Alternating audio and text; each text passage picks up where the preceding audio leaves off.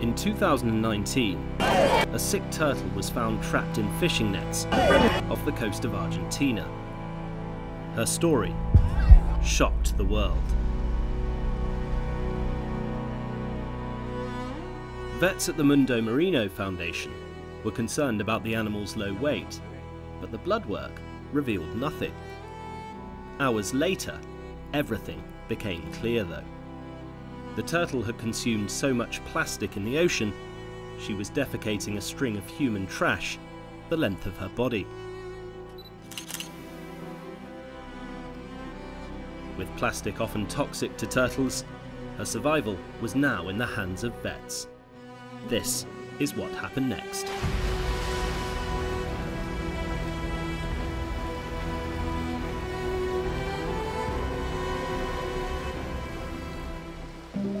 Between 5 and 13 million tons of plastic ends up in our oceans every single year.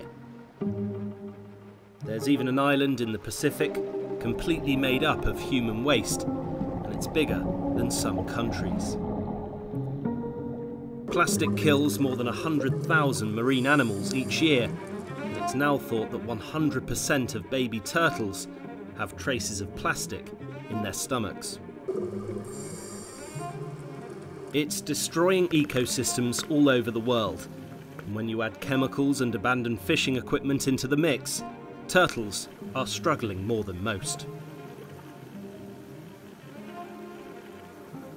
At the time of filming, the Mundo Marino Foundation had rescued 24 turtles in the year. Nearly half defecated plastic while they were at the centre.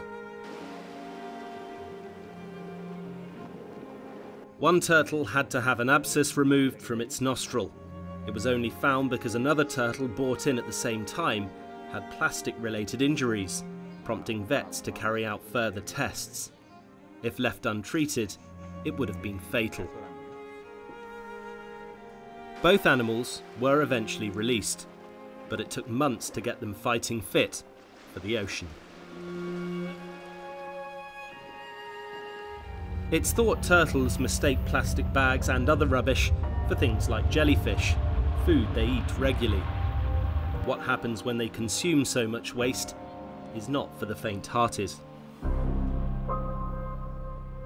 Not only is plastic toxic to turtles, it also has no nutritional value, obviously.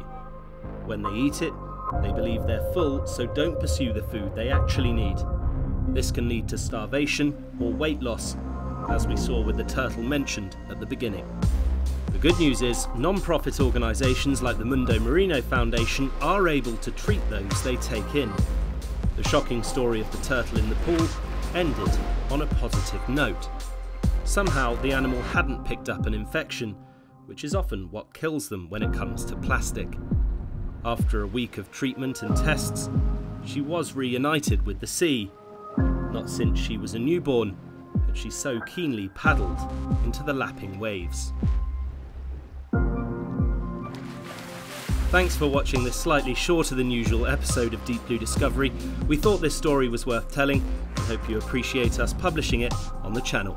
We'll be back next week with an awesome video about mass gatherings in the ocean.